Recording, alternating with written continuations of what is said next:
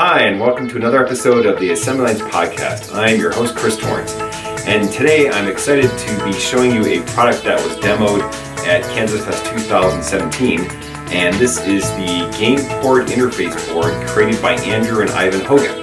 So I'm going to go ahead and assemble the board and show you how you can control 120 volt appliances using your Apple IIe.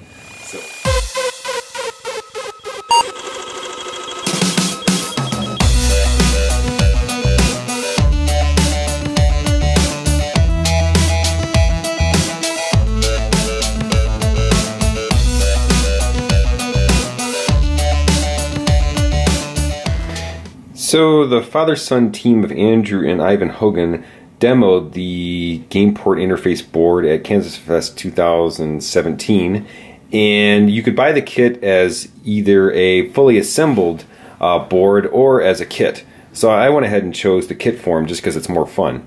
I also got, courtesy of Andrew and Ivan, one of their control boards, which just consists of a series of 4 120 volt AC outputs right here, and this has a connector that you can then plug into the Game Port interface.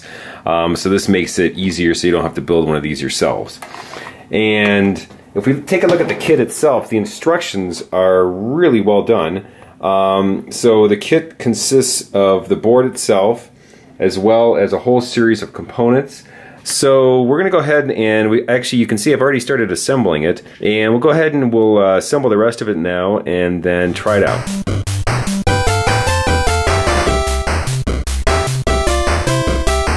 So here's the assembled Game Port interface board with everything soldered in.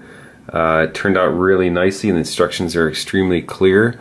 There's a couple minor points to note. There were some errors on the PCB, and so included in the kit are 3 jumper wires, which you can see here, here, and here.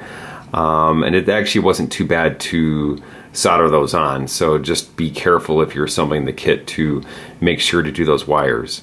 So we've got the Game Port interface board all assembled in its plastic case, and it actually looks really nice. So the Hogans did a great job coming up with the case for it. And we've got the ribbon cable plugged into the Apple IIe into the 16-pin game port over here. So you can see that in there. And you can actually also use a joystick at the same time. You may get some conflicts, so you probably want to just use one or the other, not actually combine them. But you can leave your joystick plugged in and play games. Alright, so let's go ahead and we'll plug in the board. So it comes with a 5 volt power supply, and we'll plug it in and make sure I did my soldering correct. Apple II board. And it has an F, which I assume is some sort of revision. So let's just do a quick tour of the board. So obviously we've got the ribbon cable coming in from the game port on the Apple. There's another port here which we'll use in a minute, and this goes out to the 120 volt supply. And then we've got the 16 segment LED up here, and that can display possible combinations for 4 different states, and we can control this with software. We've got a 7 segment LED which we can also control, and then we've got the inputs and outputs. So right here, these 4 are the opto relays for the output from the game port, and so this is where you're triggering, say, high or low for one of the outputs, say to 120 volt appliance, and so these isolate the Apple II from the current from one of those 120 volt supplies. And then we've got LEDs to show the status of those. Then we've got 4 push buttons here, and these are inputs to the Apple IIe. So pushing one of these will trigger the input on one of the paddle inputs on the Apple, and we'll see that when we fire up the software, which we will do next. So I've downloaded the software from Andrew and Ivan Hogan's website. So let's go ahead and we'll fire it up and see what happens. And this software is basically a demo program that lets you control the interface board and then also give you some ideas about what you can do with it. So we're just going to fire up GPIB1, and this is just a machine language program with a nice menu interface. And okay, you can see it starts up. We've got a 0, which indicates we're ready to go. And it's telling us the various states of all of the buttons and the enunciators. So you can see pedal 0 and 1, because there's no actual joystick plugged in, those are pegged at 255. Buttons 0 through 2 are off. All 4 enunciators are off. Now, one thing to note is if you're using this with an Apple IIe or 2 Plus, you can't actually access pedal or button number 3. You can only access that on a 2GS. So that's just something to be aware of.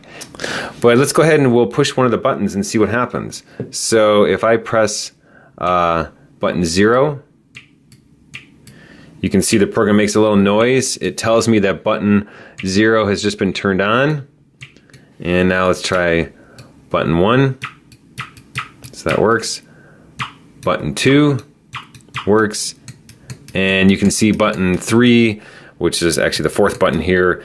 The LED lights up on the board, but nothing happens because the Apple IIe can't actually access it. All right, and we can also turn on the enunciators, so using just keys on the keyboard. And so this controls the output from the game port interface board. But let's actually plug in some appliances and see how that works. But before I do that, it might be fun to take a look at what the thermistor or the temperature sensor is reading. So if I hit the T key, we can go to that, and you can see it's 70 degrees Fahrenheit right now, or 20 Celsius.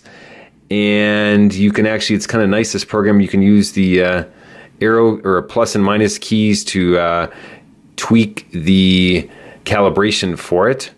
If I hit O for field input output, this is kind of a really low level view of what's going on in the game port interface board. As you can see, it has the state of all the enunciators, the inputs and outputs, the 4 coils, and when we push these, you can see what's actually happening. Coil 1, coil 2, coil 3, and of course coil 4 doesn't do anything. If we hit the game port, then this is a kind of a bird's eye view of the 16 pins in the game port. And so again, hitting one of these tells me now I've got 5 volts on push button 0, 5 volts on push button 1, 5 volts on push button 2. So this is actually really nice, because then you can get it's good for debugging if you don't know what's going on, but also just to kind of understand how does the game port work and how does the input port work on the game port interface. And then finally we can hit M to get kind of a help for all of the different controls. Let's go back now and we'll try the 120 volt output. So to do that, I'm going to use the supplied cable. And so this cable just plugs into one end, goes into the game port interface board. And actually, before I do that, I'm going to go ahead and turn it off just to make sure that I don't damage anything. So now let's try the enunciator outputs from the game port interface board. And there's one tiny trick to this, which I didn't realize when I first tried it. But you remember when I said earlier that the Apple IIGS was the only one that could use pedal number 3, the button on pedal 3? Well, it turns out that you actually have to flip the switch. If you're not on a 2GS, you have to flip the switch from the A position down to the B position. Otherwise, your outputs from the enunciators won't actually work properly, because this 120 volt control board needs some power. So when you flip the switch down to the B position, it actually supplies 5 volts on the output line here on the gray cable that normally would have been used for push button 3, the 4th push button. Instead, it supplies 5 volts of power to the control box. So now that we've got that all wired up correctly, I'm going to go over to my keyboard and I'm going to try and turn on, let's see, this radio should be on enunciator 0, so I'm going to hit F, and it comes on, and the radio comes on. Okay, and then enunciator 1 should be the lamp, and so that works. And let's see if we can get them both going here. All right, so we got both of those going, and obviously we could go ahead and we could plug something into these two as well. So we've taken a look at Andrew and Ivan Hogan's game port interface board. It was easy to assemble, the kit looks really nice, and the instructions are clear. There could have been a little bit better instructions on the website as far as actually hooking it up. So the assembly instructions were great, but it could just use a little bit more work on the actual usage instructions, especially that tricky 2GS switch, which tripped me up for a little bit. But overall, I'm really impressed with the product. I barely scratched the surface of what you can do with it. So I just showed how to control 120 volt appliances with it. But there's a lot more you could do, especially with the temperature input that's built into it. As well, there's also a light sensor that's on there that you could make use of. For example, if the light went below a certain threshold, you could turn on a lamp in the room, or you could imagine using the temperature sensor to control a heater. You could even plug a coffee maker into it and have your Apple II wake you up with fresh coffee in the morning. So there's a lot more you could do with this.